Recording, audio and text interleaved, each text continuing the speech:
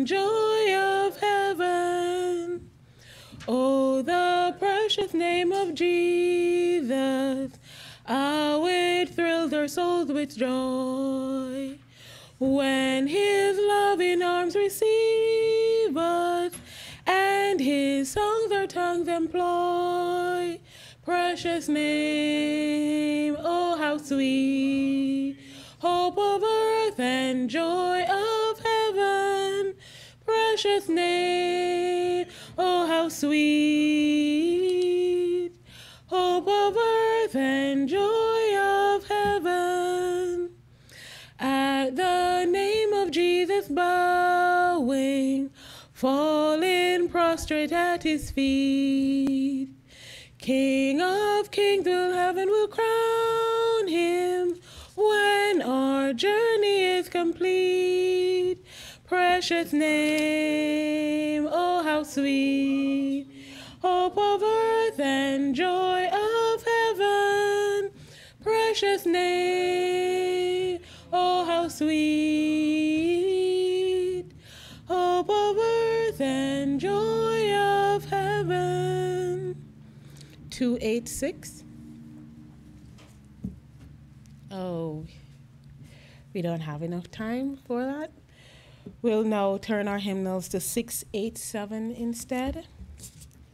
687. The Lord is in his holy temple.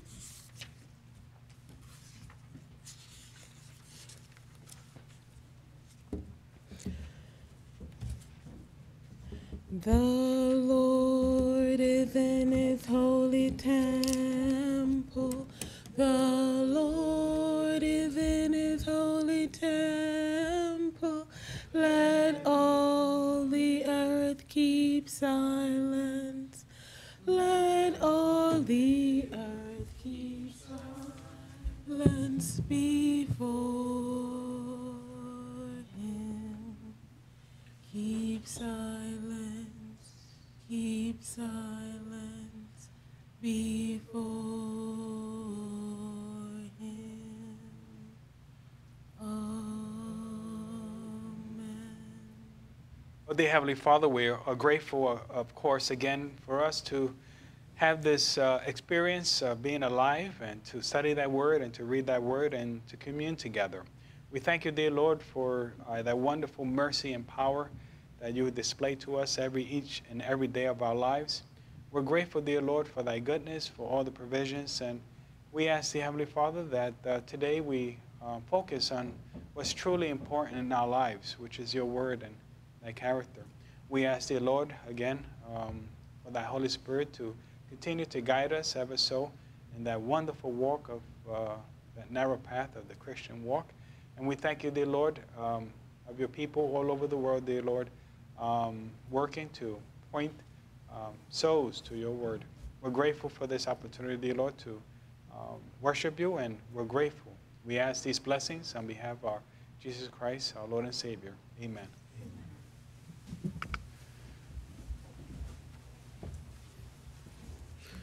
Good morning, happy Sabbath, and welcome to this divine service. Welcome to those who are online. The Bible says in Psalms chapter 14 and verses 1 and 2, the fool hath said in his heart, there is no God. They are corrupt.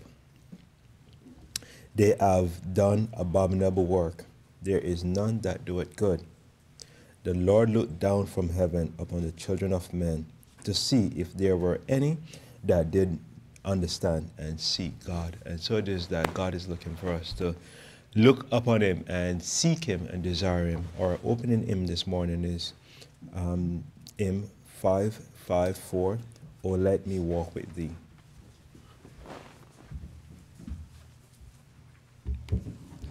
Please stand.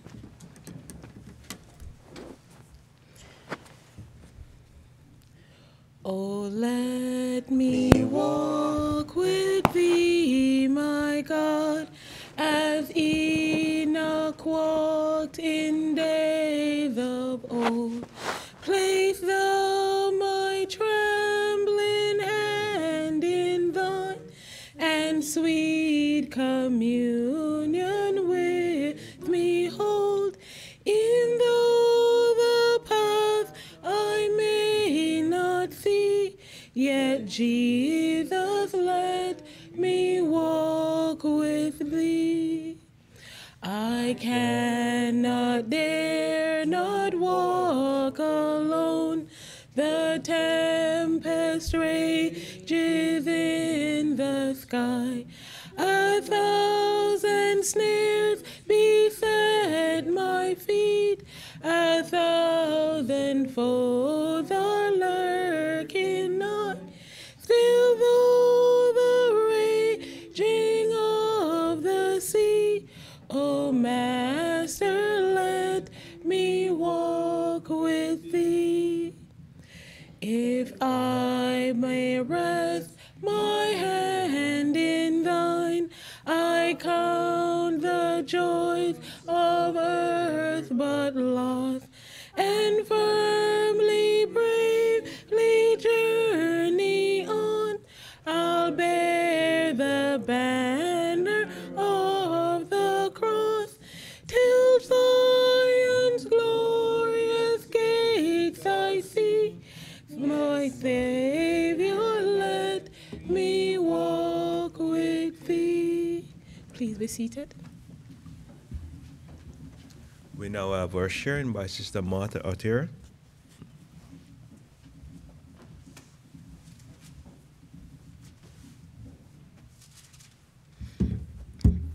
Hello, once again. I want to share with you this reading from my life today. And as we were studying today about being a servant leadership, and in order for to be able to be leaders, we must lead by example. And this is what this reading is about. It says, be an example to fellow believers. It says, be thou an example of the believers in word, in conversation, in charity, in spirit, in faith, in purity. By the atmosphere surrounding us, every person with whom we come in contact is consciously or unconsciously affected. Our words, our acts, our dress, our deportment, even the expression of the countenance has an influence. Every impulse thus imparted is seed sown, which will produce its harvest. It is a link in the long chain of human events, extending we know not whither. By our example, we aid others in the development of good principles. We give them power to do good. In their return, they exert the same influence upon others, and they upon still others. Thus, by our unconscious influence, thousands may be blessed. Throw a pebble into a lake, and a wave is formed, and another, and as they increase, the circle widens until it reaches the very shore. So with our influence.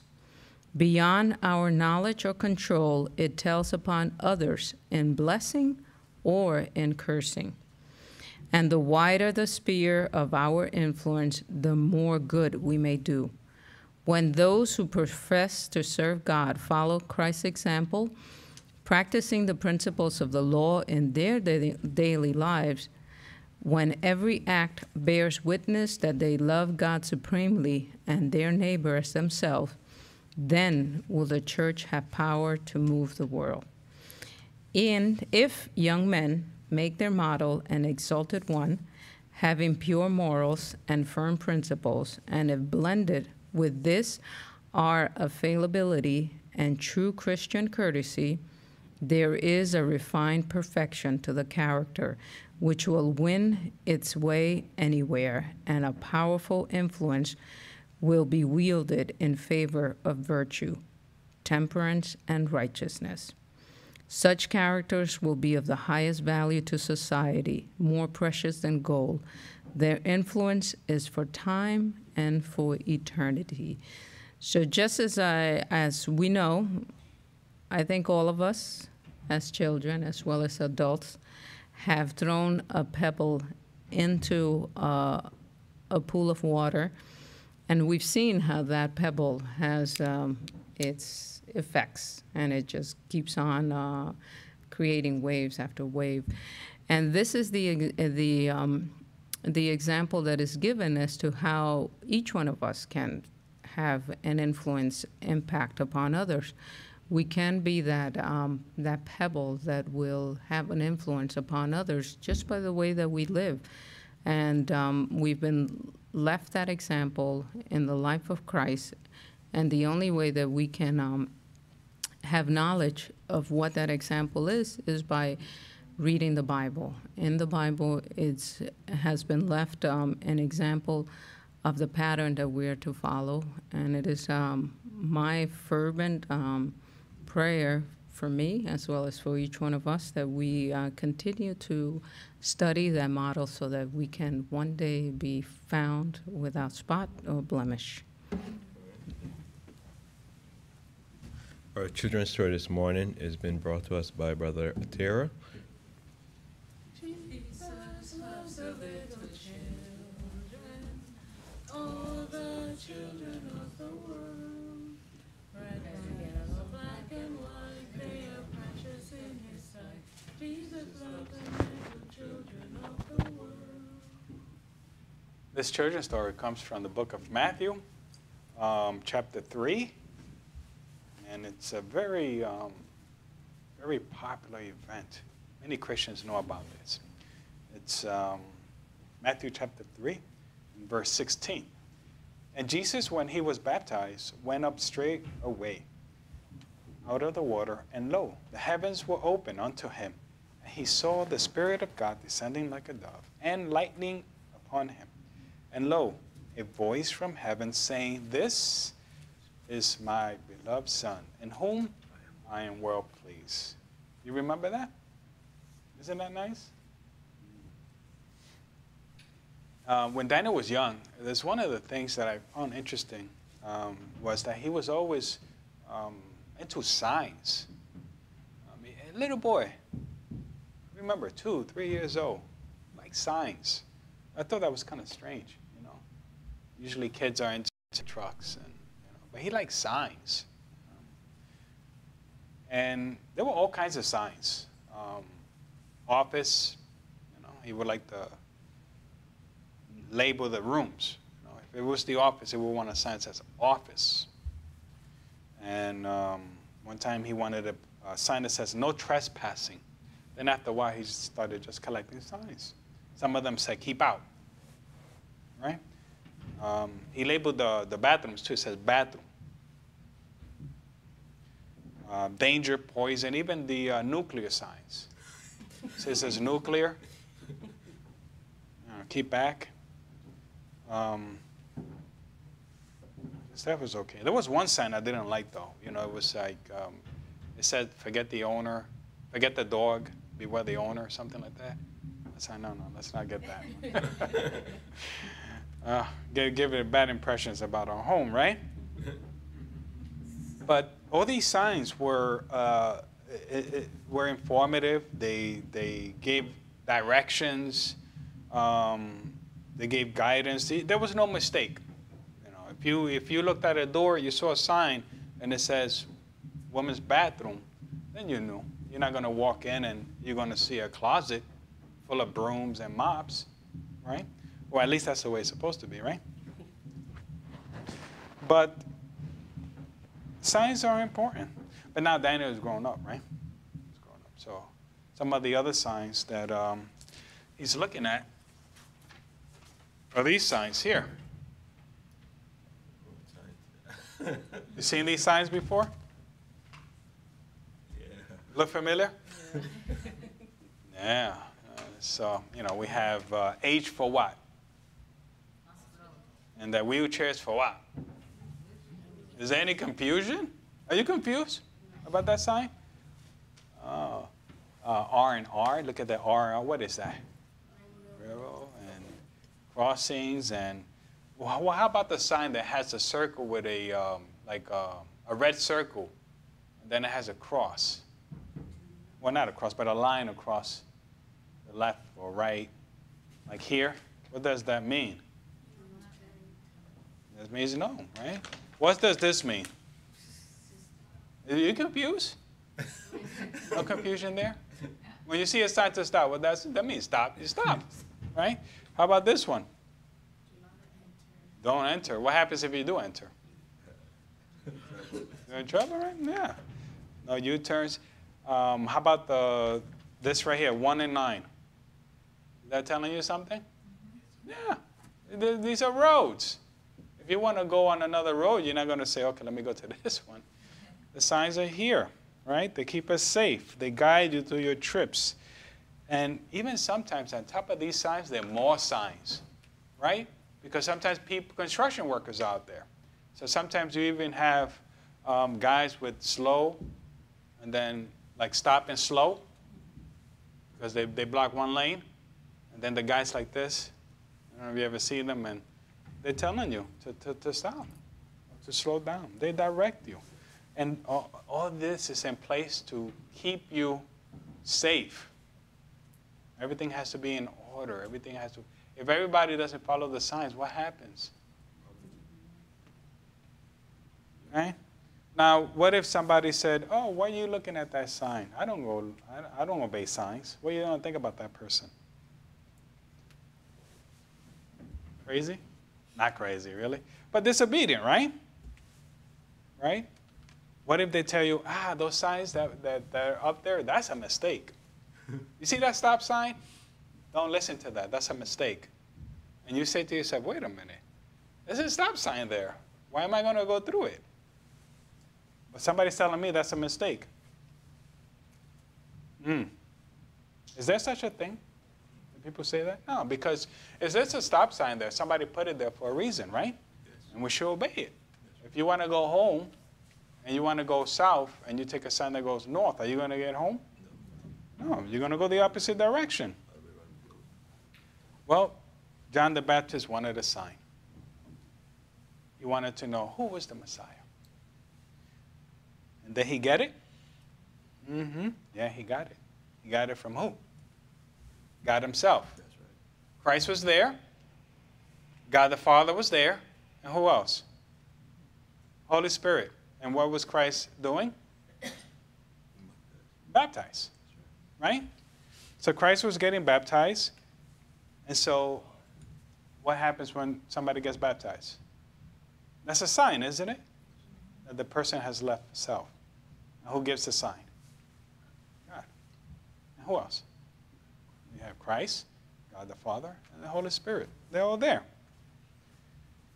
The Bible tells us that Christ is coming soon. Do we see signs? Yes. We see signs, right? What kind of signs? Wars, rumors of wars, pestilence. I wrote pesticides. Pestilence, famines, disease, right? People who are disobedient, children who are going hungry and sometimes they die, right? And also there's famine with the gospel, right? People traveling here and too, can't get a sermon. All these are signs that Christ is coming soon.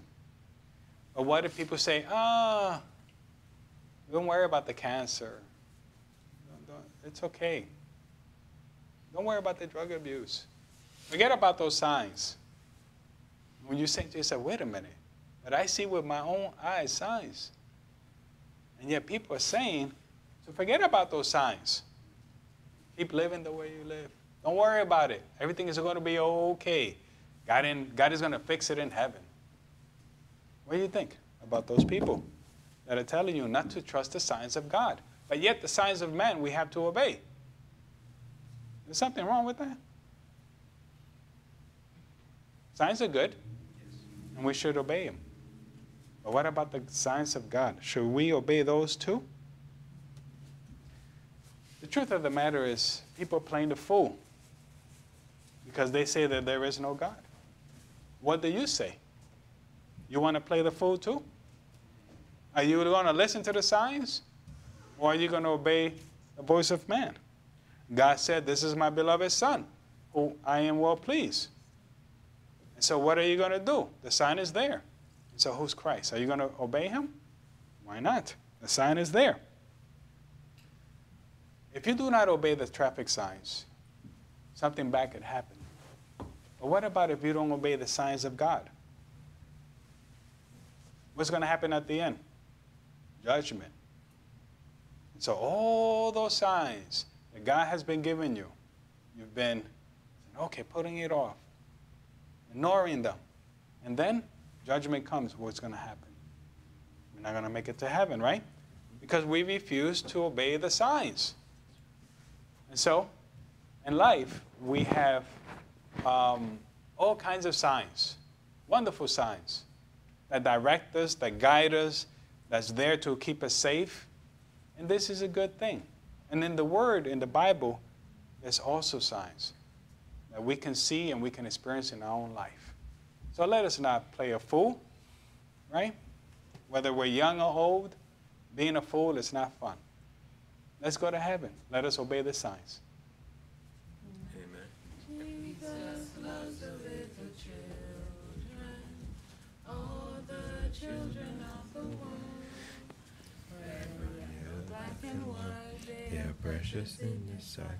Jesus loves the little children of the world. So let's not ignore the signs, okay? The Bible bring across this point that the tithes and offering is used to forward the preaching of the gospel and to bring the gospel forward. But it is also not only to bring the gospel forward, but also so that we may receive a blessing also. There's a blessing in us offering up our tithes and offering. The Bible says that we should bring all the tithes into the storehouse, that there may be meat in my house. And prove me now wherewith saith the Lord of hosts, if I will not open you the windows of heaven and pour you out a blessing, that there shall not be room enough to receive it. It also says, and I will rebuke the devourers for your sake, and ye shall not destroy the fruits of your ground, neither shall your vine cast her fruit before the time in the field, saith the Lord of hosts. And if we believe these things, we have to believe that God is faithful and that He also will give us what He has promised. But God is asking us to also be faithful. As we prepare this morning to receive the tithes and offering, we invite Brother Ernesto to come forward.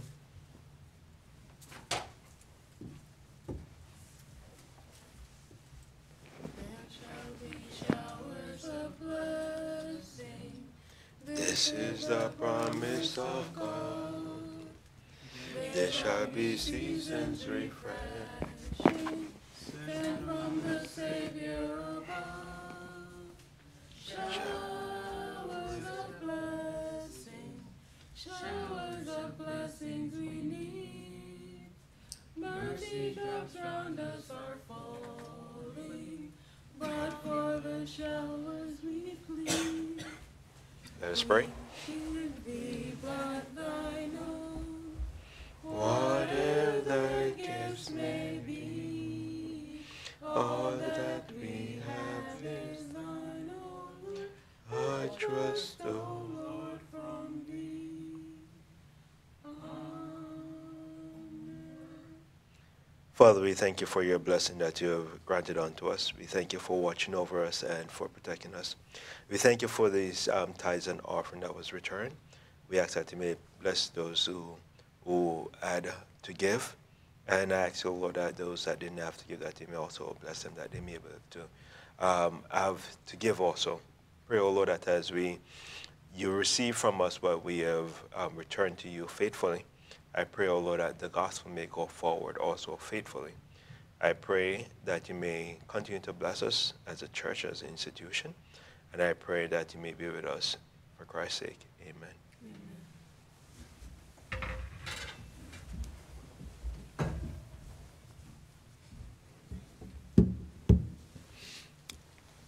The Bible also says that we receive not because we do not ask.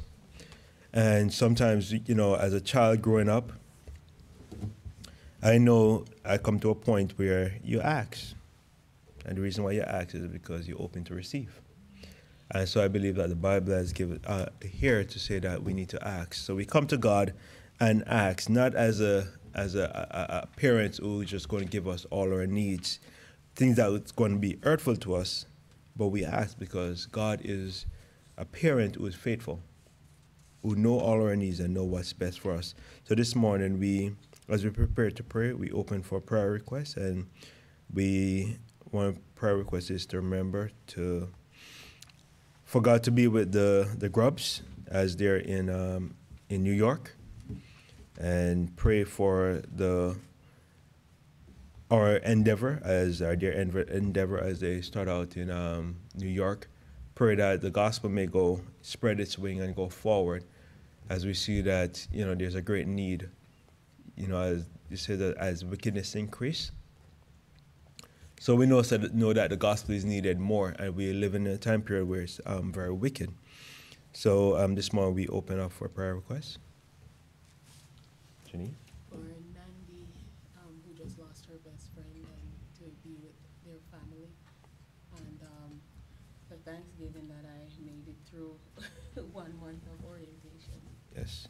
So Geneva's co-worker Nandi, she just lost her a good friend, and Geneva, she just completed 1 month of orientation. It's of days, which is unusual because she generally works night for the last probably 11 years.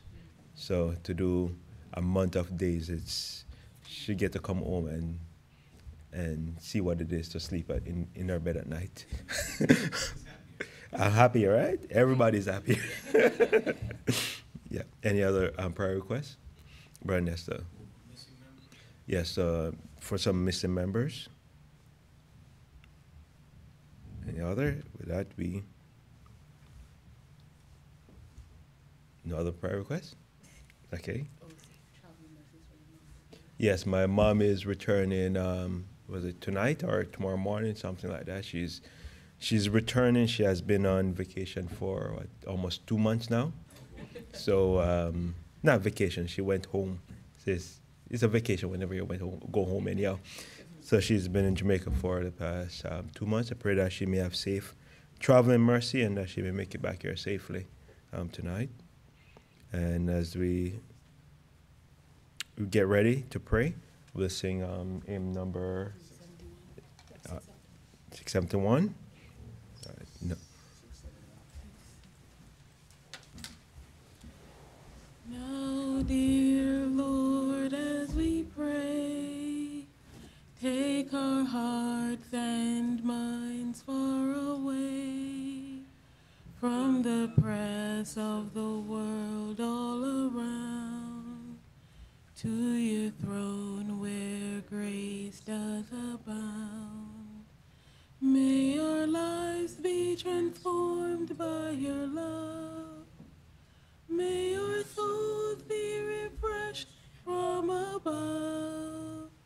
At this moment, let people everywhere join us now as we come to you in prayer. Father, we thank you for your blessing that you have granted unto us. We thank you, O Lord, for being with us and for your guidance and your protection, even when we have been so outward against you, yet still you have drawn us back to you yourself. I pray, O Lord, that you may please be with us as we go through this divine service. May you continue to be with us as we strive to be more like you. I thank you, O Lord, for the blessing that you have given to us where we can come and be in your midst today. We ask that you may also be with the pastor and his wife as they're in New York today. May you bless them.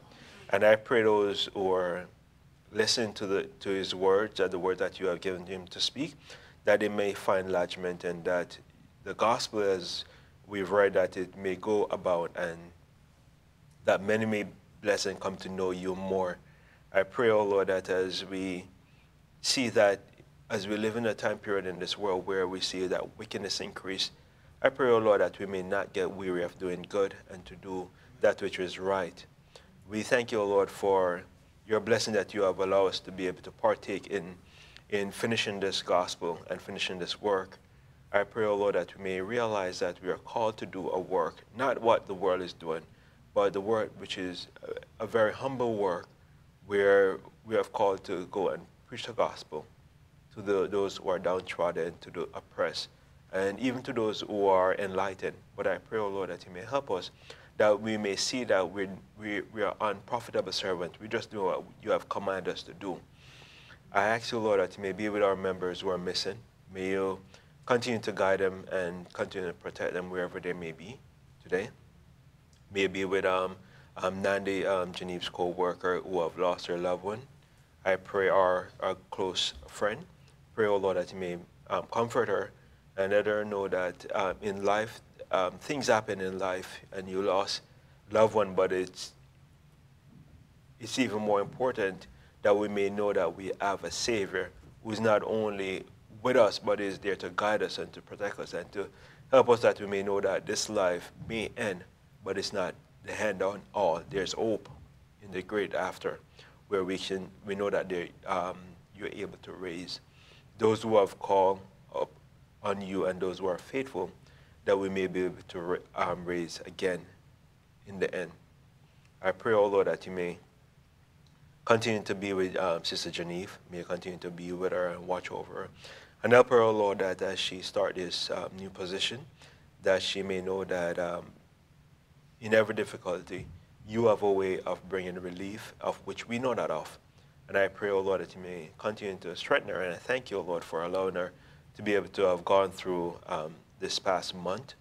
I pray not only for the blessing that you have offered to us as a family, but what you have offered to us as a church, where we see that even the church has come closer, where we could depend on our members for helping and in this past month.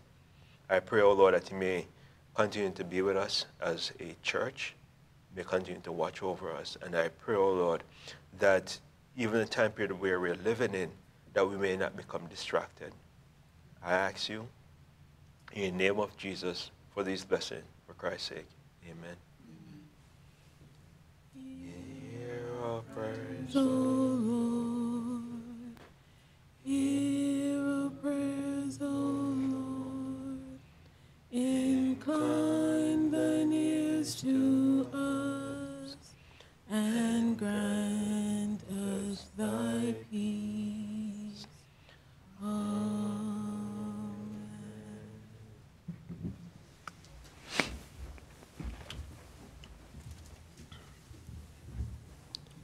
Amen. Amen.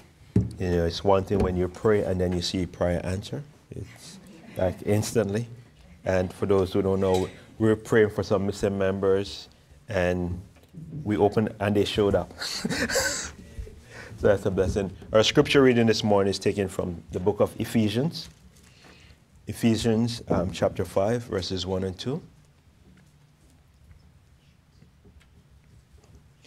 Ephesians 5, verses 1 and 2.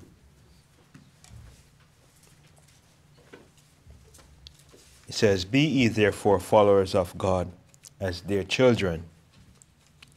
Walk in love as Christ also had loved us, and had given himself for us an offering and a sacrifice to God for a sweet-smelling savor." May God add a blessing to his words. Amen.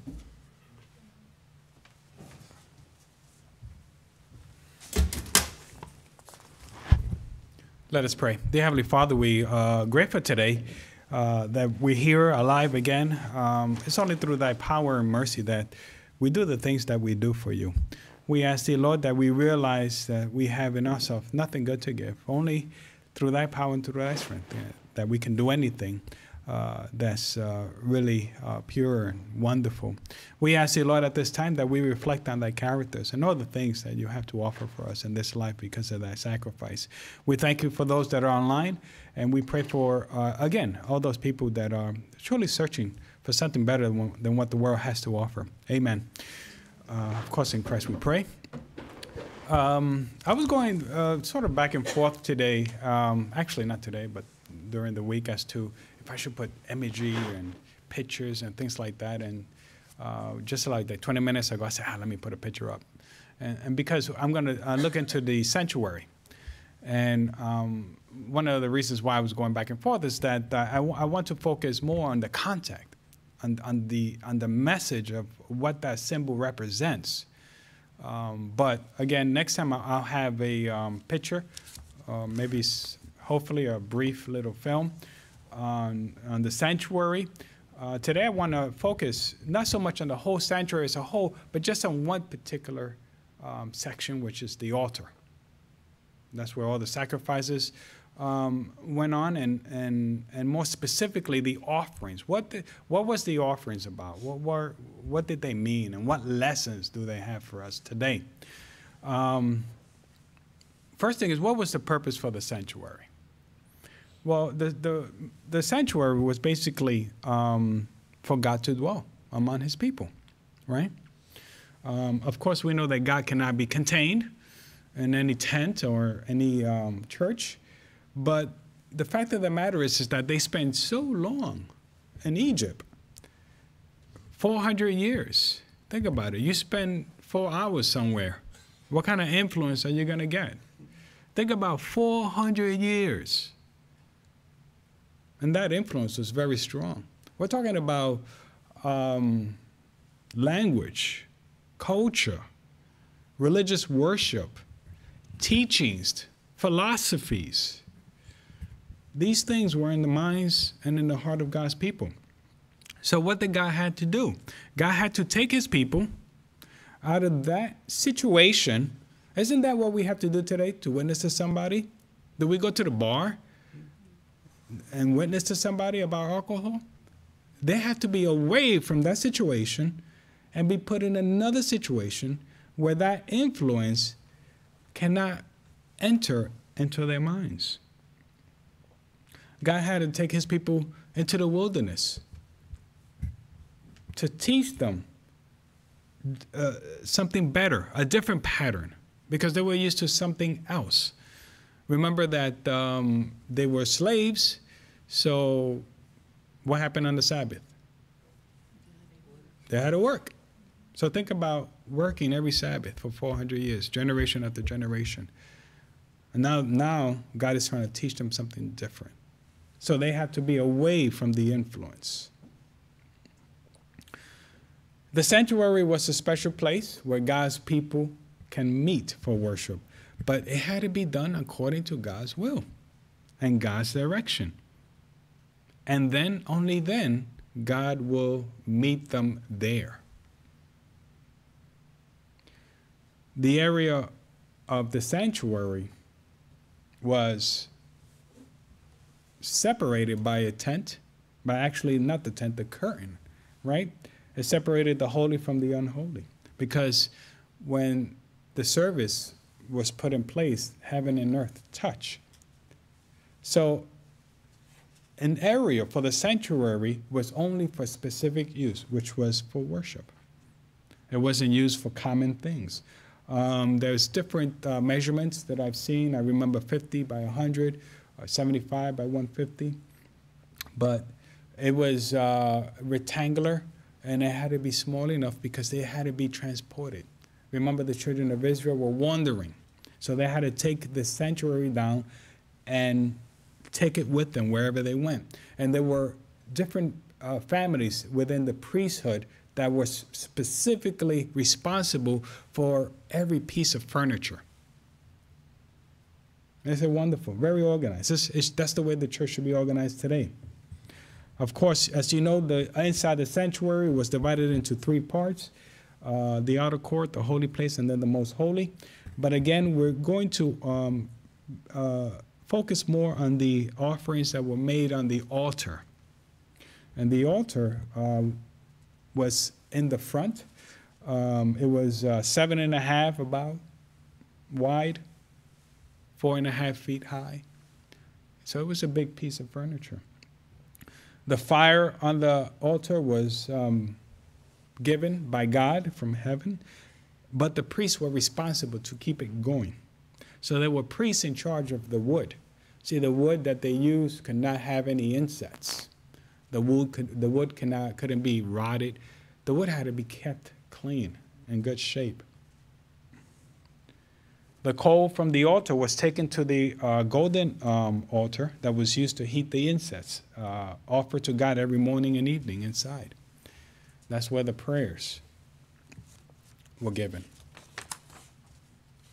The altar was made out of copper, which symbolized judgment, and the lamb that was burnt was pointed and reminded people of Christ to be the substitute. So we don't have to be burned in the final judgment. One thing I find interesting about the altar, it was the first thing that you saw when you went into the sanctuary.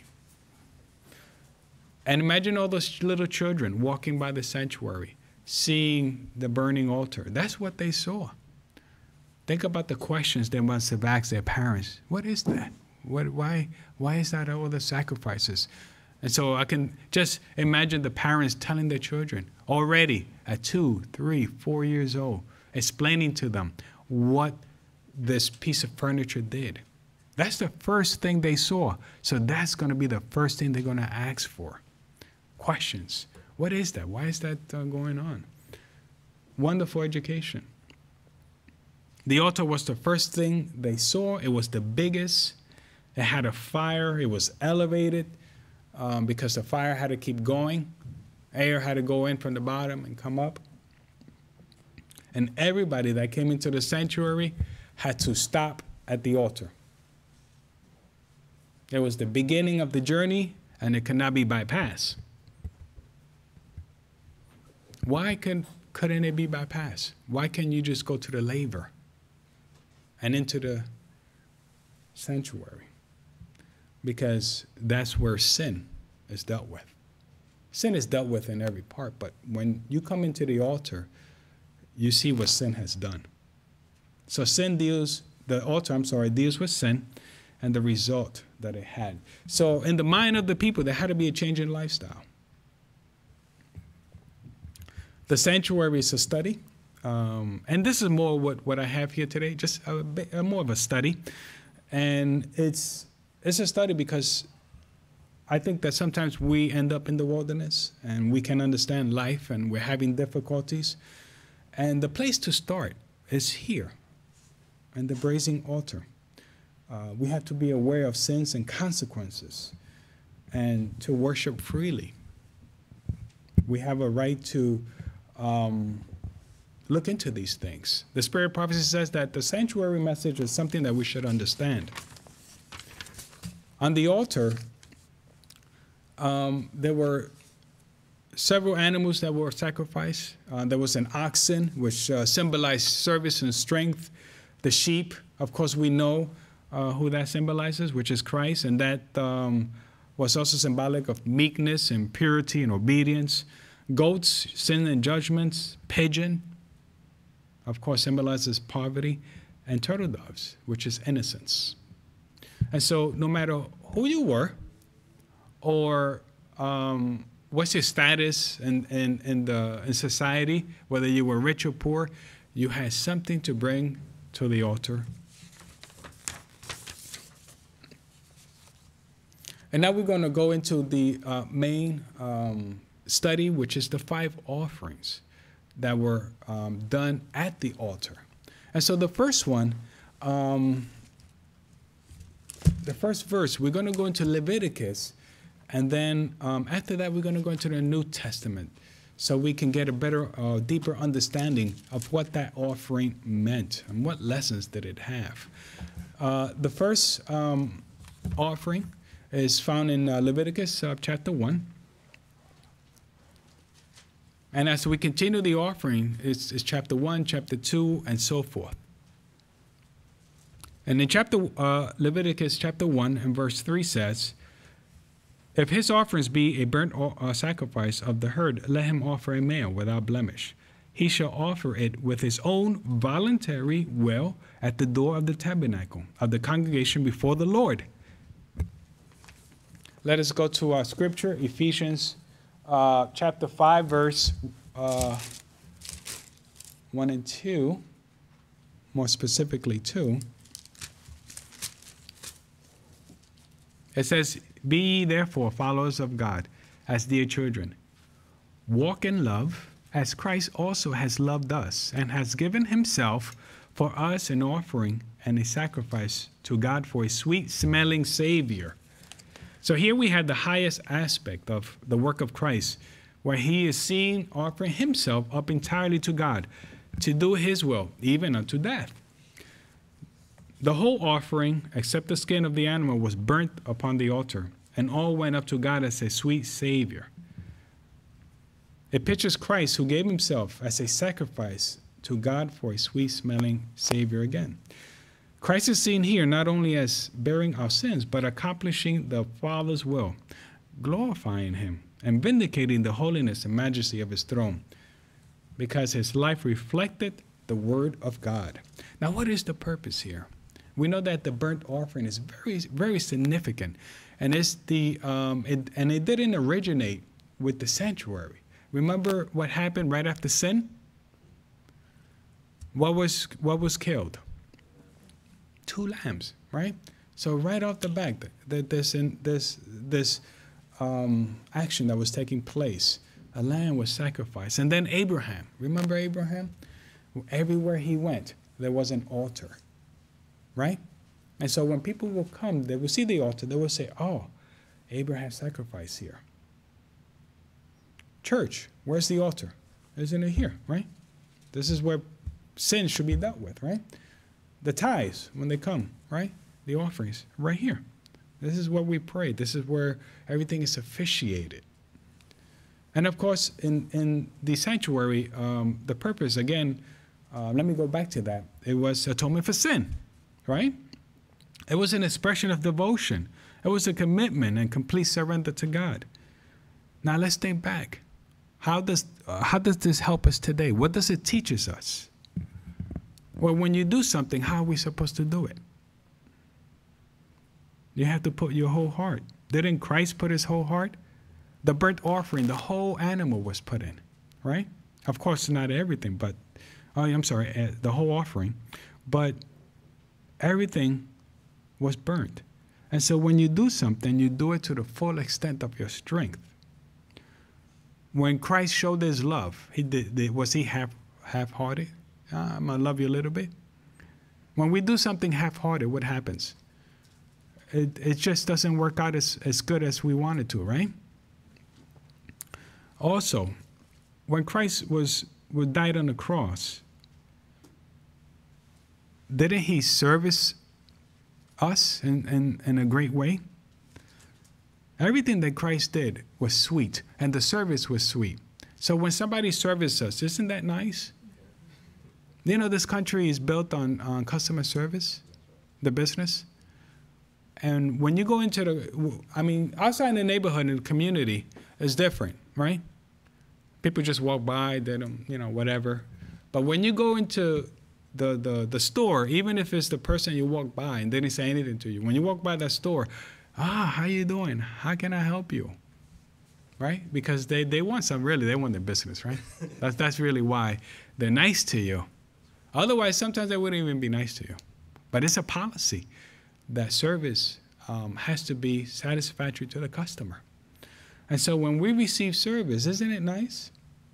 It's nice, And if you pay a little bit more, you probably get better, even better, right?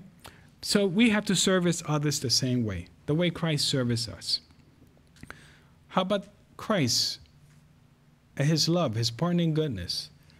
How about that love that was the victory? These are things that I learned. Well, how about the consequences of sin? When we do something that is wrong, don't we get consequences? How about when nobody's watching and we commit something wrong? No cameras, right? Nobody's around. It's just us, me, and a sin is committed. What happens? Do we still suffer? Okay, we have it written on the record, right? But what happens to us? Is something's going on in our minds? Yeah. We hear sirens like, oh, wait a minute, are they coming for me? And like everybody's looking at you. What's wrong with you? No, I don't know. I just heard a siren. I said, yeah, but we hear siren all the time. Yeah, but this time I sinned. I took something. I'm afraid they might be after me. So we pay the consequences. And this is what the burnt offering should teach us, that there are consequences for sin. So why not live righteous? Right? One of the things I think about the burnt offering is the takeaway lesson, which is sacrifice. To show love and to show that somebody you care, to minister to them. And one example I think about is when somebody gives up their plans and their will for life and they take care of somebody else. Isn't that what parents do? A lot of times. This is what I think about. This is why Mother's Day, people are so wonderful, right? On Father's Day, it's a lot of collect calls. But on Mother's Day, the people go and visit and, because the mothers were very loving, they sacrifice a lot. And so when I think about the burnt offering, I think about, yes, the consequences of sin. But I also think about what is the significance? What is it that is trying to get me to do? To live righteous and to serve others and to do it with all my heart. That's the message that we should be taking out of this offering. If you want to study more, Psalms chapter 40 and the Gospel of John talks more about the offering. The next one is found in Leviticus chapter 2. Remember I said we're going to go to Leviticus. And the next offering is found in that chapter. And in Leviticus chapter 2 and verse 1 it says, "And when they will offer a meat offering unto the Lord, his offering shall be of fine flour, and shall pour oil upon it, and put frankincense thereon." Let us go to John chapter 4 and verse 34.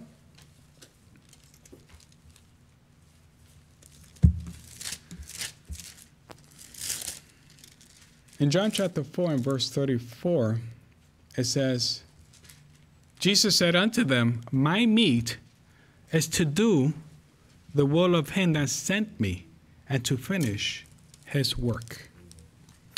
This offering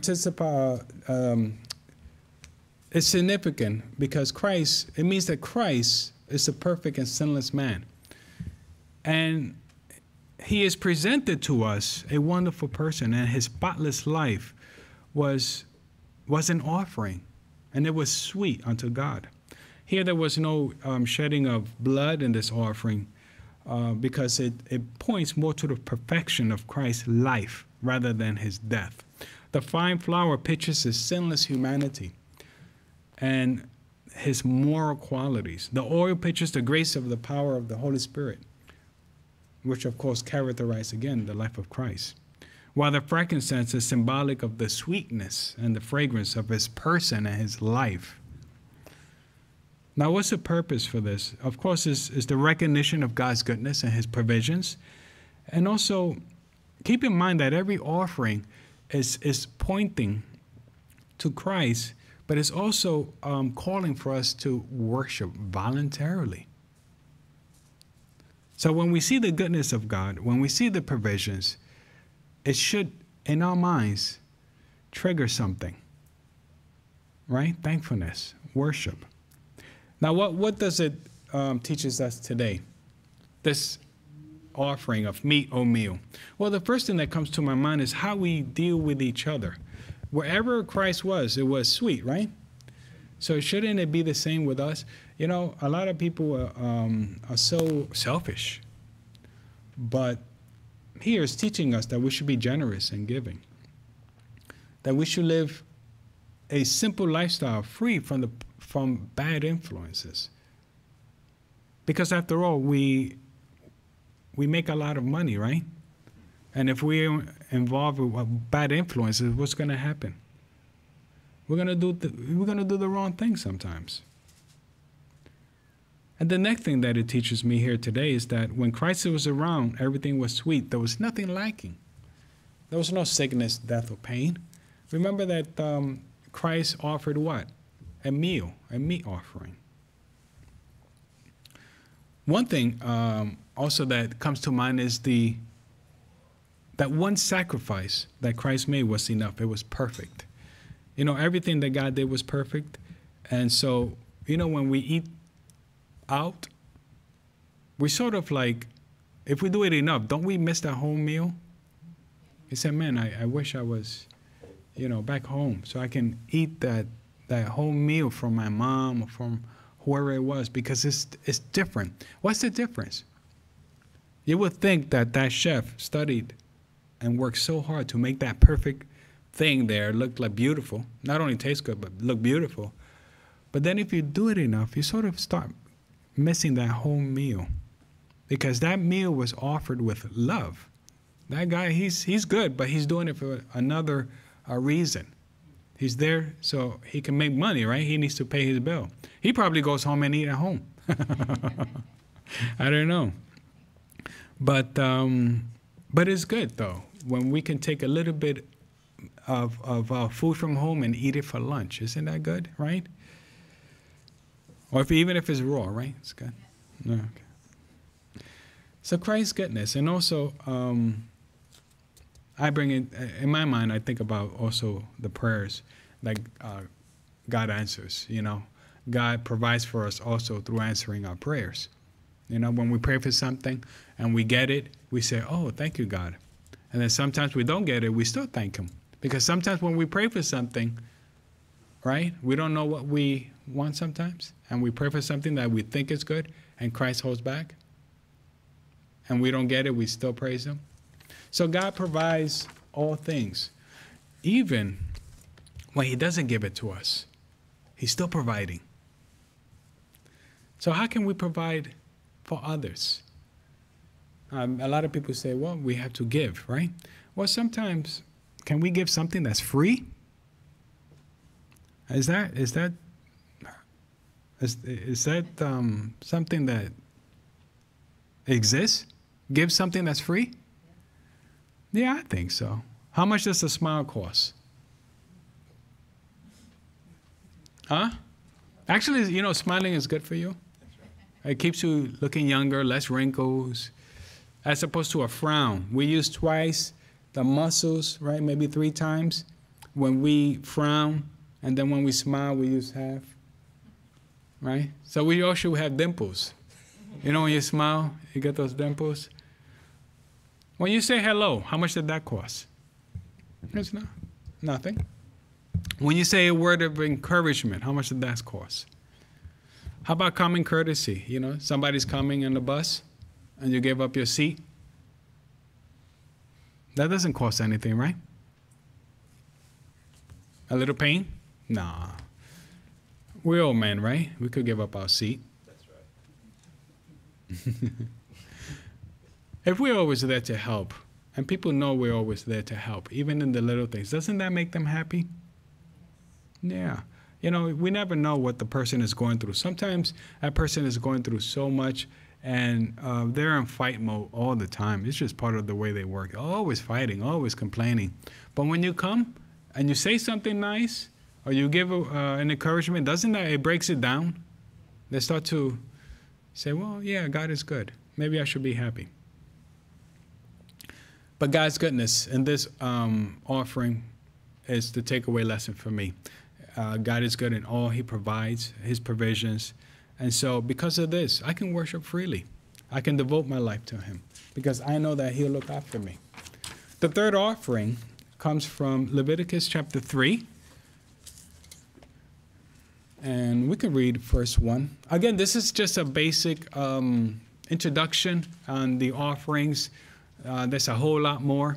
But I just wanted to give you an idea of the different offerings and what they teach and what is the significance of the offering.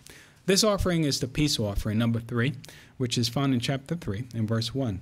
And if his oblation be a sacrifice of peace offering, if he offer it of the herd, whether it be a male or female, it shall offer it without blemish before the Lord. All right. So Ephesians chapter 2 in verse 13 and 14. Ephesians chapter 2 and verse 13 and 14 says, but now in Christ Jesus, ye who sometimes were far off are made nigh by the blood of Christ. For he is our peace, who have made both one and hath broken down the middle wall of partition between us. This was an offering of sweet Savior. They're all offerings of sweet Savior. The blood, the fat, and the kidneys of the offering were put upon the altar as the food of the offering made by fire unto the Lord. This was separate. This was God's part. And then the breast was given to Aaron and his son. And then the right shoulder, I read, that was offered to the priests. So both God and man both fed of the same offering, which speaks of communion and fellowship. This brings into mind, of course, communion, which the member of Christ enjoys. And so this is enjoyed on the ground that Christ has worked on. He did it on the cross, and his blood was shed there for our sins.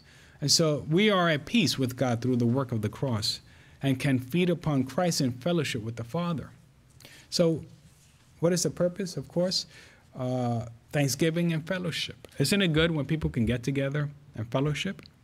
You know, in this country, people take one day, third Thursday, I believe, in November, to have a meal, right? It's called Thanksgiving, because people have this thing about fellowship, right? Isn't it funny that everybody has a desire for this, and people travel and they go through all extremes to spend that one day with family? Also, this peace offering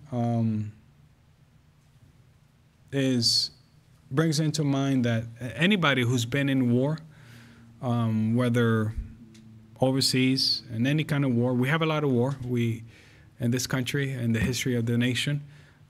So people are very familiar with war, and anybody who's been in war knows better than there's nothing more fulfilling than peace. If you've been in war, it doesn't matter even if it wasn't overseas. If you're fighting with someone, whether it's at work, wherever it is, it doesn't feel good afterwards. You said to yourself, man, peace is good, Isn't it good that you can go to church and just have peace? That you can just sit down, let me read the Word of God. Let me listen to some Bible. You said to yourself, oh, I'm at peace. It was war during the week at work or wherever, but now I have peace. Peace is important. You can do things during peace that you cannot do during war. Can you build during war? You can't build during war. But can you build during peace? Yes. Can you build a life under peace? Think about those refugees in Syria. Think about the people that are still there. Every day, they don't have peace. They can't do anything. There's two things you can do during a war: fight or run. Guess what I'm going to do? I'm out of there. Hopefully I'm out of there before the war starts. But I'm running. Okay, not going to run fast. So, that war is I'm not going to take part in no war. Because I know there's only losers in war. Even when sometimes people win, they lose. You say, no, but they got the stuff. Yeah, they got the stuff, but what is in their mind now? All the carnage and all the experiences that they had to go through, right? The money is left and gone, but they still have those memories. You can't build church during war. People fighting. Church is not enjoyable. It's not fulfilling. How about a career? You go to work. There's always something going on. Can you build? No. Not if there's stealing going on. Not if there's fighting between management.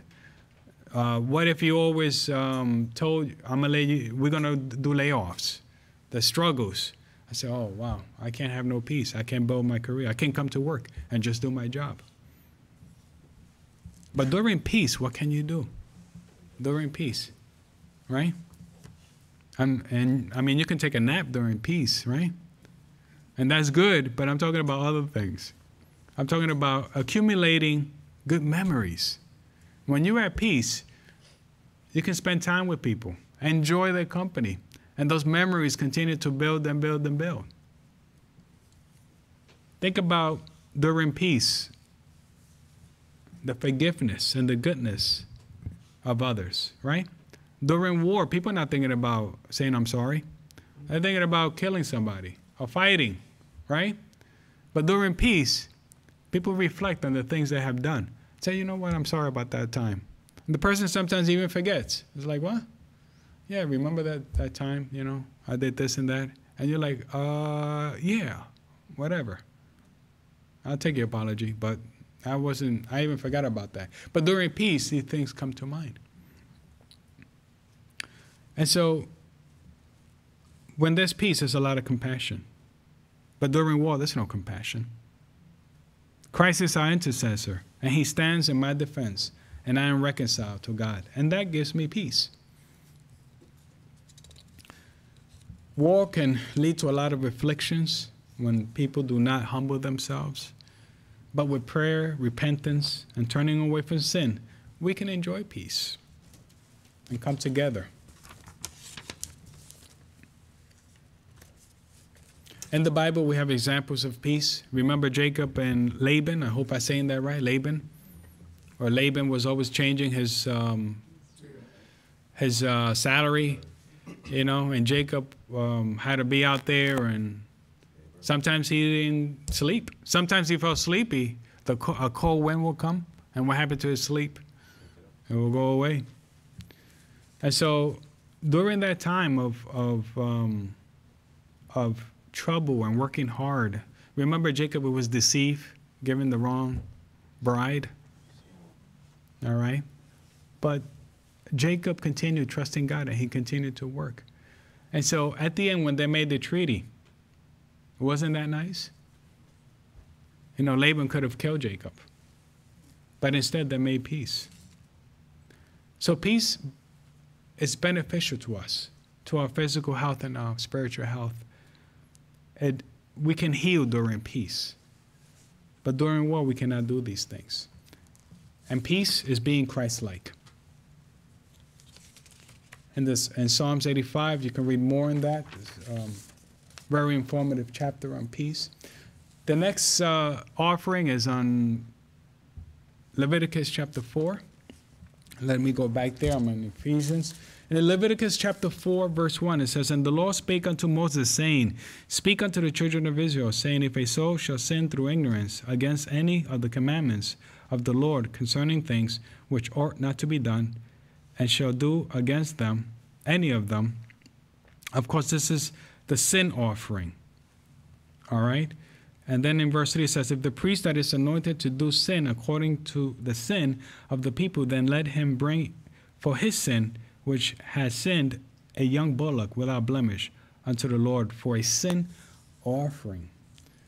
So the whole bullock was being burnt.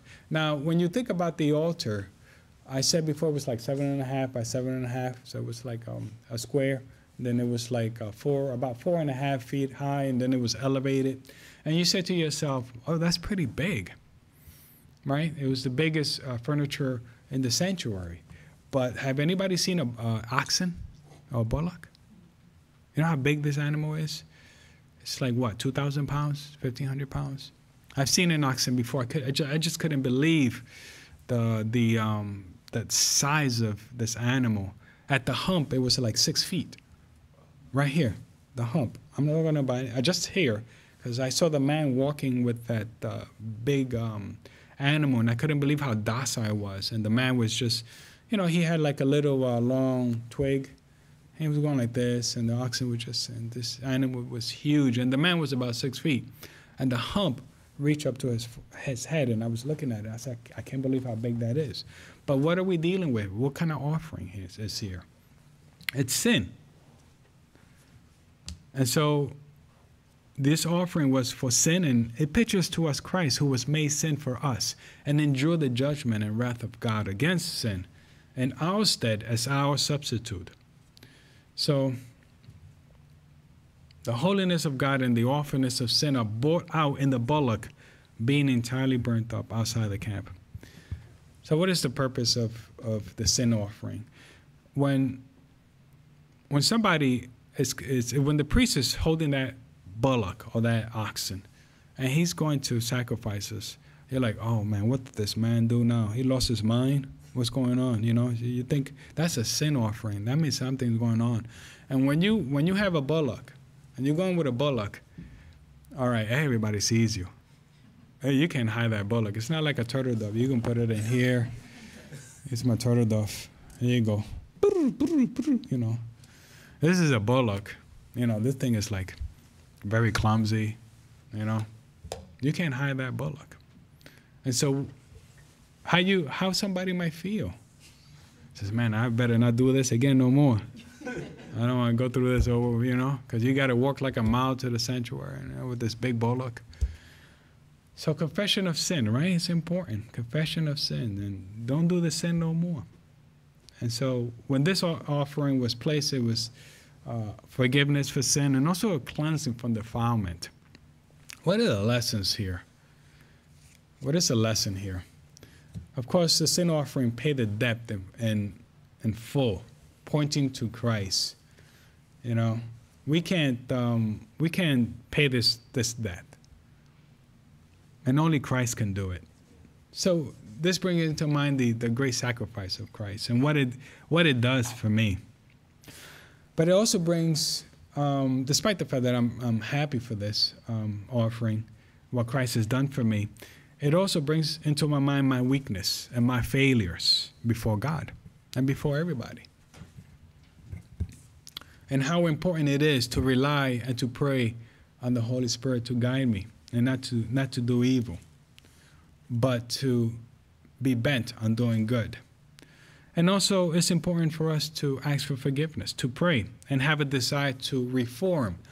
Many people in the Seventh-day Adventist Church just want to pray. That's it. They want to be like prayer warriors. And so they become prayer warriors, but they don't become reform warriors. So I think that reform warriors need to take place after being a prayer warrior, so we can be a gentle warrior and a courtesy warrior and a God-fearing warrior and a Bible study warrior, you know, and all that good warrior stuff that comes after the prayer warrior. Amen. So the lesson for me is that we have a substitute that paid for my sins. But there is something that is required of me.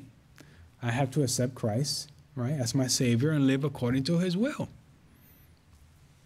So it pictures Christ, forsaken of God, and as our sin bearer. It's in Psalms 22. Talks a little bit about that, and also Mark's gospel. The last offering for the study is the fifth offering, and it comes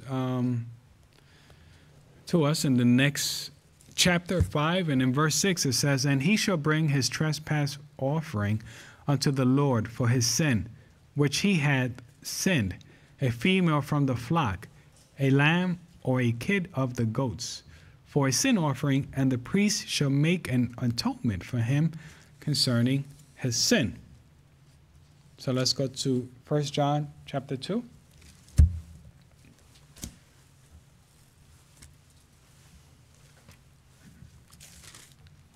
In 1 John chapter 2, let me go there, verse 2, it says, "And he is the propitiation of our sins, and not for our own only, but also for the sins of the whole world." So here is sin looked on as trespass against the government of God. And so when someone sins against the government of God, there has to be amends for that wrong that was done. And so in this offering, a fifth part had to be added to it. Atonement was made by the blood of the offering, and the trespasser was forgiven. And this offering represents Christ, who died for our sins and trespasses on the cross, restoring that which he took not away. He was not only answering to God for sins and pay our debt by his blood, but a fifth part was added, as it were, bringing more glory to God and more blessings to the man than were had before the sin was committed. And so this was interesting to me, because the trespass offering was similar to the sin offering, but the main difference was the trespass offering was offering of money for sins of ignorance connected with fraud. One example is maybe somebody who cheated unintentionally another out of money or property. The sacrifice had to be equal to the amount plus a fifth to the priest and to the one offended. And I did the math, and so we're calculating about 40%. So the trespass offering had to be done in accordance to God's will, and it was expensive. Because in this offering, the person had to make restitution of at least 20%, even if it was unintentional. What is the lesson here? God does not like fraud. There was other things involved in it, but I chose to focus on this because there's a lot of oppression and stealing from the poor. And so in the Bible, if someone repents, they'll say, oh, I'll give 5 times more, right? Because God has forgiven the person. They say, I'll give 5 times more back, right? And so stealing is serious. God does not like stealing from anybody. And so when we sin, we're doing it against the government of God. Remember Joseph? He said, how can I do this great sin against my God? Are there any examples in the Bible about people being put to death because of stealing? Achan? What did God told the children of Israel? Don't touch anything in that city. What did Achan do? He took some garments, some gold, I believe some silver. He hid it in his tent. And who helped him? His family helped him. So did his family steal? Yeah, well, they were there. They were like an accessory, right? Do we have those laws today? Yes. Sure, sure. Ananias and Sapphira, remember them? They sold property and they promised to give, and they didn't do it. They hold back, and they died. Sin of stealing is very serious. Nobody likes a thief. Nobody likes to have something stolen from them that they work so hard for. Nobody likes something being taken away from them that they worked hard for. From my experience, it has been that the person that steals eventually will have it stolen from them. And sometimes what makes me laugh is that in the neighborhood, when 2 guys get together to steal something, one guy steals it from the other guy. Because you cannot trust a thief. There's no honor among thieves. So stealing is just something that it just doesn't work. And so today, do we have stealing going on? Of course. Are they going to pay for it? Sooner or later, they're going to pay for it. Sooner or later. They might enjoy the fruits for a little season, but what happens to their children? We have to be very careful with what we do. So let's review. The first offering, the burnt offering, what did that bring into mind, the takeaway lesson? It's Christ offered himself for our sins. And so today, we only think of Christ because he's the only one that can be offered. The second one is the meat or the meal offering. How does that help us today? What brings it into our minds? Christ is the bread of life. He's the one that sustains us physically and spiritually. How about the peace offering? What helps us today to live right? What comes into our minds with the peace offering? Whose peace?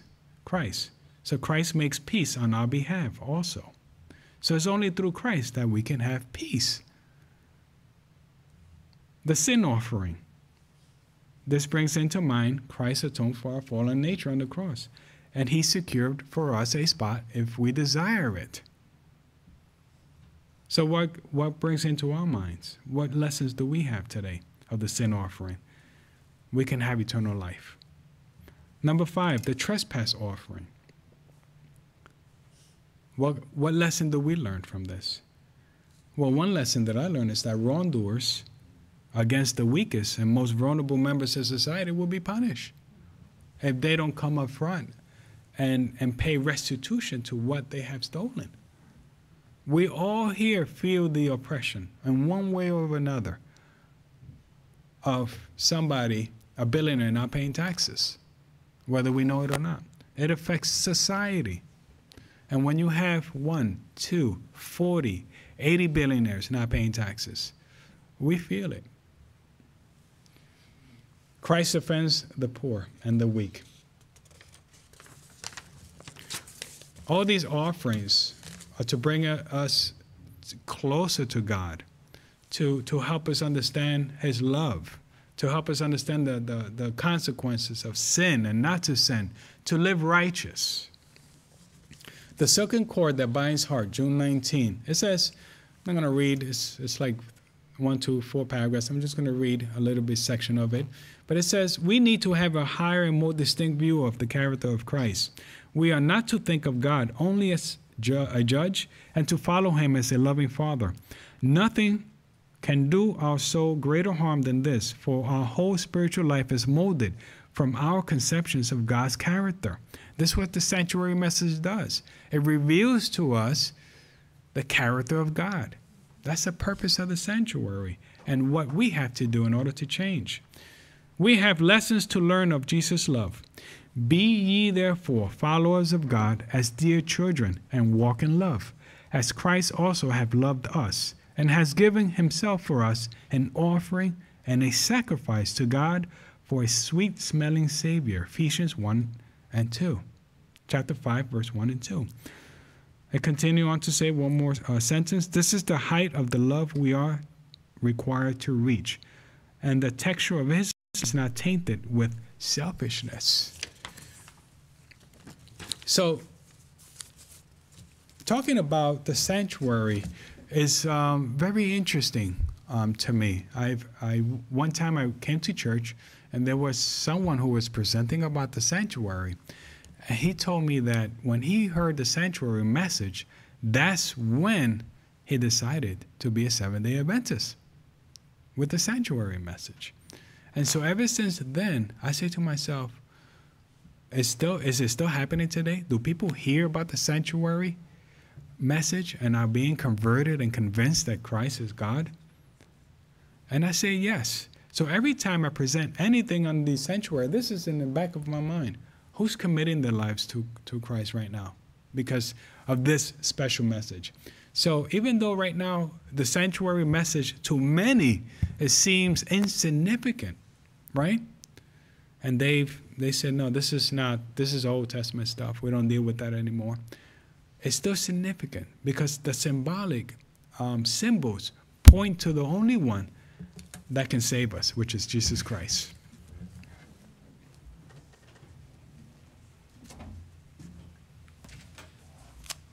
Our closing hymn is number 604, We Know Not the Hour. Please stand. We know not the hour of the Master's appearing, yet signs all foretell that the moment is nearing.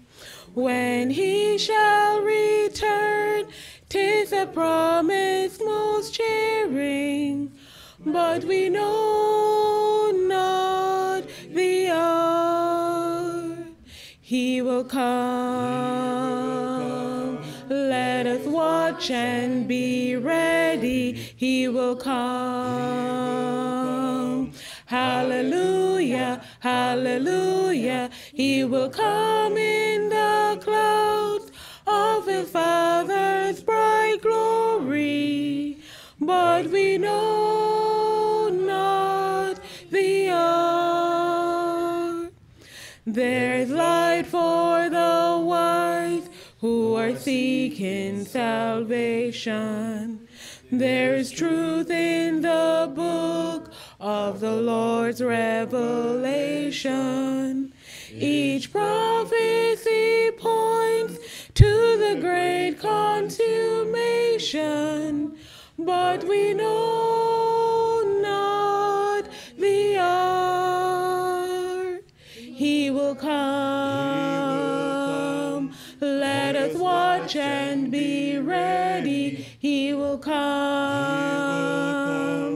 Hallelujah, hallelujah. He will come in the clouds of his Father's bright glory. But we know not the hour. We'll watch and we'll pray with our lamps trimmed and burning. We'll work and we'll wait till the Master's returning. We'll sing and rejoice, every omen discerning, but we know not the hour. He will come. Let us watch and be ready. He will come. Hallelujah, hallelujah. He will come in the clouds of his Father's bright glory. But we know not the hour. Let us pray.